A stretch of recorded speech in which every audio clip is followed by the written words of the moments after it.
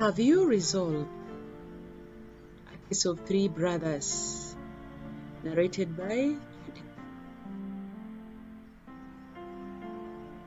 Some young brothers were carried to a strange land, exposed to strange practices, including eating certain kinds of foods.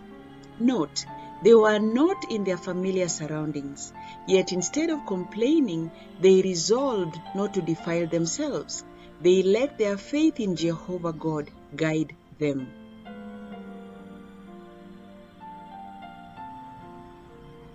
There are certain Jews whom you have appointed and set over the affairs of the province of Babylon. Note, these brothers held very high and senior positions in the government.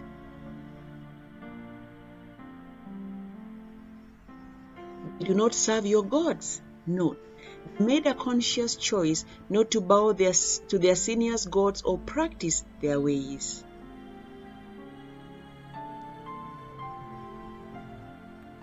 You shall be cast at once into the midst of a burning fiery furnace. Note, there was a dire consequence to their choice.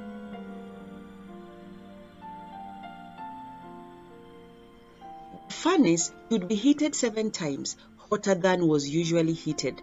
Note, their punishment was greater than usual for the right and popular choice they had made. If our God whom we serve is able to deliver us from the burning fiery furnace, he will deliver us out of your hand, O king. But if not, let it be known to you, O king, that we will not serve your gods or worship the golden image which you have set up. Daniel 3:17. Though he slay me, I will wait for and trust him. Job 13:15. But Peter and John replied to them, but we cannot help telling what we have heard and seen. Acts 4:19 and 20. Note, they recognized that God is sovereign and must be worshipped and obeyed no matter the circumstances.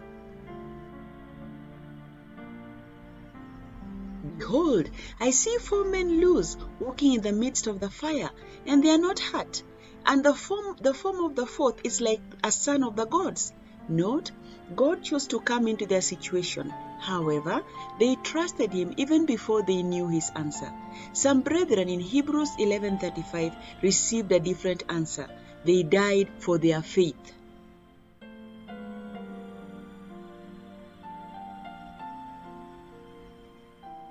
What is your resolve? What is my resolve? Can we stand for God no matter the circumstances? What is the reward? And I will give you the crown of life. Revelation 2:10. And I will grant him to sit beside me on my throne. Revelation 3:21. And I will confess his name openly before my Father and before the angels. Revelation 3:5. Stand up for God. Stand up for God even when it's the most dangerous thing to do. God will stand up for you. Ask the 3 brothers. Ask Paul and Silas. Ask Stephen. And ask some of the brethren living today. May the Lord bless you. Amen.